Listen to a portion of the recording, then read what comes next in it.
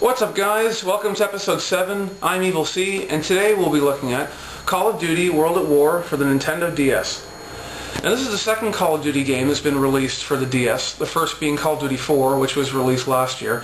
And just like that version, it was again developed by N-Space, who some of you may remember as the developer behind the GameCube first-person adventure game Geist, released in 2005. Now, World at War once again returns to World War II, and as you probably already guessed, you have to basically fight all the Nazis again. Now, this game has quite a lot of content, and I want to show you as much of it as possible. I'll show you some of the single player. I'll go over some of the extra features and modes. I'll show you a quick online match, and I'll go through all those features and modes that offers. So, put on your steel helmets, grab your M1 Garand, and let's prepare to give Hitler another kick in the ass. So here's the main menu of the game. You got single player, multiplayer, Nintendo Wi-Fi connection, and War Room. Now I'll take you through all 4 of these options, and let's start with War Room. Now you've got options, statistics, collectibles, credits, and save data. Under options, you can change the setting to left-handed. So for all you southpaws out there, the game's got you covered. You can invert your y-axis, so instead of up being up and down being down, you can swap it, so up is down and down is up. You've got sight mode here. Double tap and ribbon, double tap. Now, when we get into the actual gameplay, I'll explain what this means. You can adjust the aiming sensitivity of your stylus, and you also have this option down here, ADS, which stands for aim down sights, double tap sensitivity, which again I will cover when we get into the actual gameplay. Now you have statistics, and basically what the statistics is, it covers 3 things. First one, it covers all of your single player statistics. All the kills you've gotten in single player, how many times you've died, how many shots have hit, how many you've fired, your accuracy, your headshots, melee kills, grenade kills, how many collectibles you've found, and etc. Now, the second option is all of your multiplayer statistics, and this goes for both local multiplayer and online. How many kills you've gotten, how many times you've died, how many individual rounds you've won and lost, how many points you've gotten in Capture the Flag and Hunter-Prey modes, and how many flags you picked up. And the third option are your awards. Awards are basically like achievements, and you earn these things when you're playing through the single-player mode. Now, for example, the One-Man Army Award, you get this by achieving 1,500 kills in the single player. You've got Headhunter, which you get by getting 100 headshots in the campaign. So,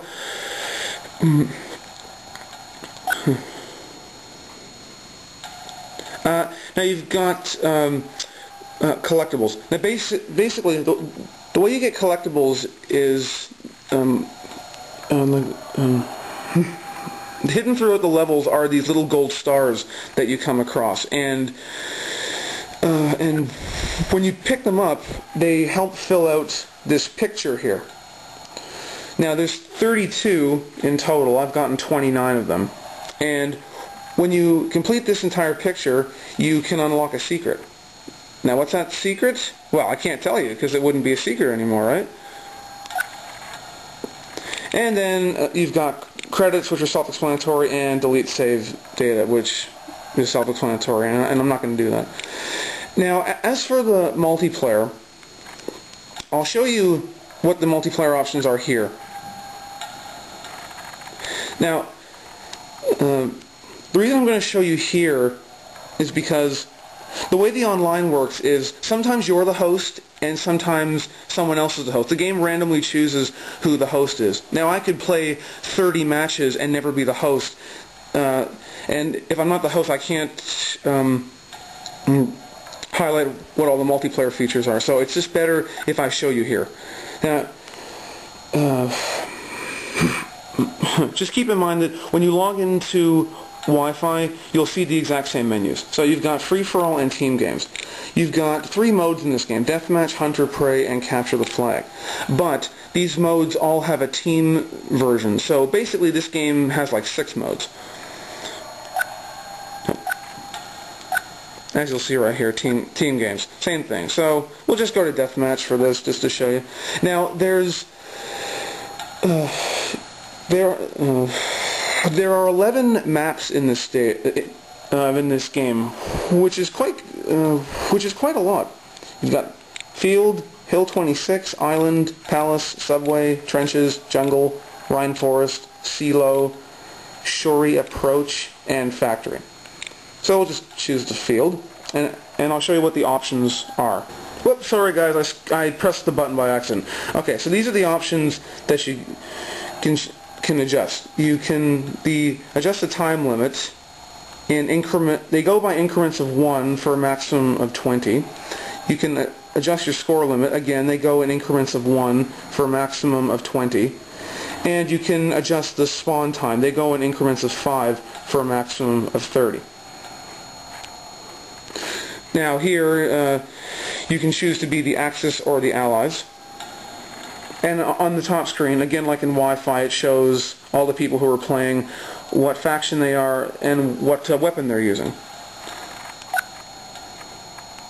And then you just choose your soldier and your gun, and the game would begin like normal.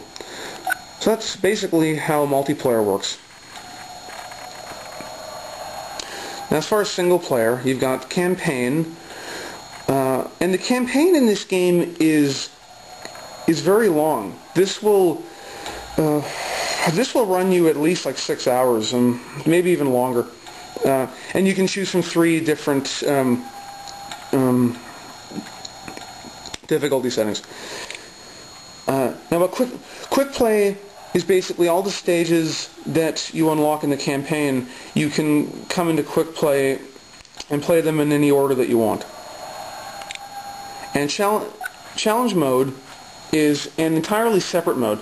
Basically what this does is it puts you into a random situation from one of the stages, but it gives you an objective to complete. Like as you can see here, you have on challenge number 1, you have to try to get 20 kills in 3 minutes. And for challenge 2, you have to try to get 2 melee kills and 3 grenade kills in 3 minutes. And then and as they go on, they get harder. Like this one here is 20 kills, 50% accuracy, and 2 melee kills within 3 minutes. And as you complete each challenge, it unlocks the next one. And there's a maximum of 30 challenges. So again, this is an entirely separate mode. You don't have to do it, but it's a very welcomed addition, and I actually like it because it is challenging. So for people who like to challenge themselves, they will appreciate this extra challenge mode. And I love when they include challenge modes in this in first-person shooters, like if you remember Perfect Dark or the Time Splitters games always have a challenge mode like this. So it's really cool. Now for this, I will show you one of the early American levels to demonstrate the gameplay. Alright, men. The enemy occupies a village to the north. Once we secure that village, we can radio for resupply, and then move on to destroy the cliff guns. The enemy doesn't know we're here yet, but they will soon enough. Let's mount out! Okay, so to control the game, you press forward on the D-pad to walk forward, and backwards to walk backwards. And if you're left-handed, you can use the face buttons on the right side. Now to fire your equipped weapon, you press L. Or again, if you're left-handed, you press R. Now on the bottom screen, you have your radar, which shows your objectives, which is represented by the star, and those little red dots are where your enemies are. Now, this is your currently equipped weapon. If you want to change, press on it and slide over, and you see I have a pistol. and you'll change to the pistol. And to reload your gun, tap once on the weapon icon, and you'll reload your gun, just like that.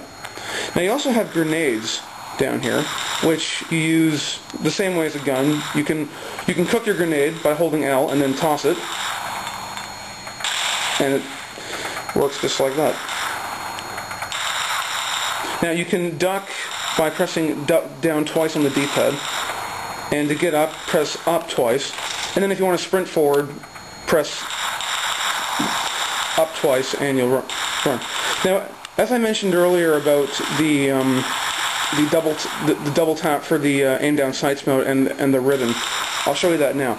You have a choice. You can either choose to double tap twice on the touch screen and you'll bring up your sights, and to go out you press it again.